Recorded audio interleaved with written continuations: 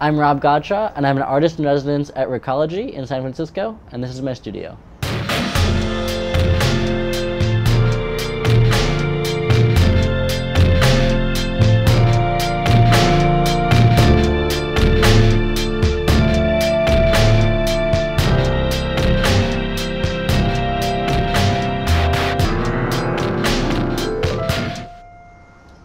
My primary interest throughout this residency has been in e-waste. That's electronic waste. Electronics, computers, televisions, things that are too hazardous to go down the regular stream. This is where all the electronic waste goes. Essentially anything with a printed circuit board. You know, a lot of these components are either toxic or valuable. So they're brought to a facility in San Leandro where they're taken apart and separated out. What I found very surprising is that most of what I've taken from the e-waste stream has been fully functional. So this is a combination of three things I found at the dump. This like classic galvanized steel trash can, a bunch of 3-color LED strip, and these petals that were from a medical device. There's a special area that accumulates fluorescent bulbs, which I understandably assumed were all burnt out and dead. But when I started plugging them in, I found out that almost none of them were burned out. So this is a collection of 6 of the Circuline type fluorescent bulbs, which I just have in this awkward chandelier, but they have really nice qualities to them. And I think I'm going to use them for like a little selfie booth because the Circuline light really flatters faces in interesting ways. I'm not going to lie, I barely understand this object at all.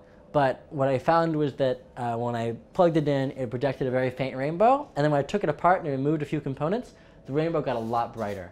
So now it's become this really super vibrant, just rainbow generator.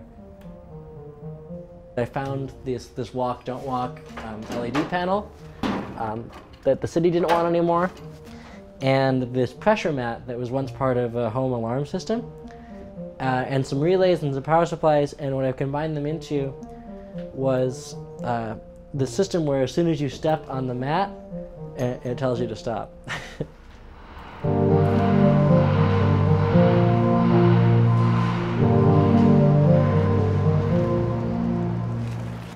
One of the requirements for applying to this residency is that you first take a tour of the facility. And when I did that, one thing I was really struck by was this immense, almost field of rear projection televisions. I want a giant screen TV. RCA is making television better and better. This is the corner in which all of the big screen televisions accumulate. So there's this mirror here that reflects the image projected by this lens against the screen that's normally in place here. This one's been damaged, so it's missing the screen. They haven't been making them for like 4 or 5 years, and they haven't been popular for almost more than a decade. So every time somebody buys a new television, the old television has to go somewhere, and it often ends up here. I had this notion in my head that if I removed all the electronics from the television, so if I took out everything that produces light and just kept everything that directs and displays the light in the television, that any object placed with the light projector would be magnified on the screen. So the project actually proposed was to turn all these televisions into microscopes. I think I'm going to take this one. It's a good age. The ones with the flat tops are nice because then I can put another television on top of it. And it's a brand I haven't worked with before.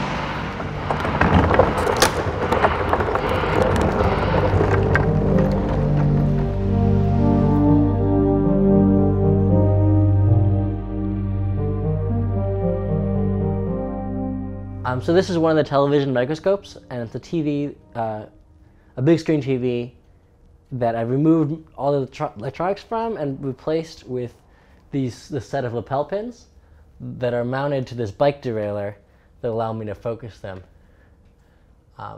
in different ways. So the television essentially just becomes a giant microscope. With this microscope project, the biggest decision I had to make wasn't technical, it was conceptual. It's like, what content am I going to magnify? Luckily, as with so many things in this residency, the decision kind of gets made for you as you're scavenging. because you're constantly presented with things you could never imagine that you would find.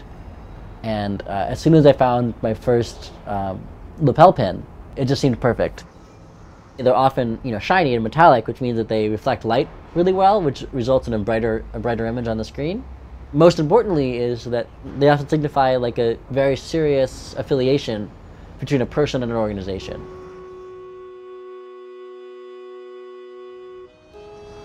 Much of my work in the past has used technical means to move things that can't be moved, or to make visible things that aren't normally visible.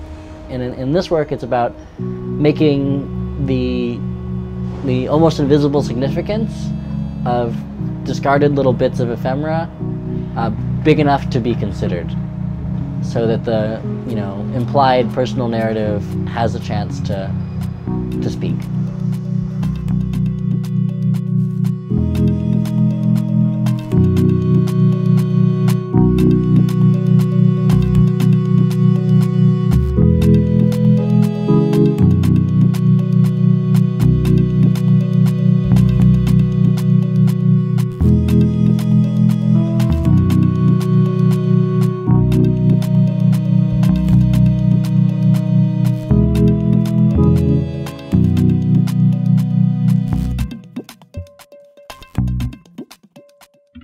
My first memory of a digital camera was the Sony floppy disk based cameras. I think that this one's less than 1 megapixel.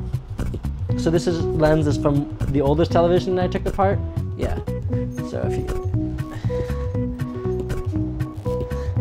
if you take something that's kind of frosted and bring it toward the rear of the lens, you can see the image. That in this case is outdoors.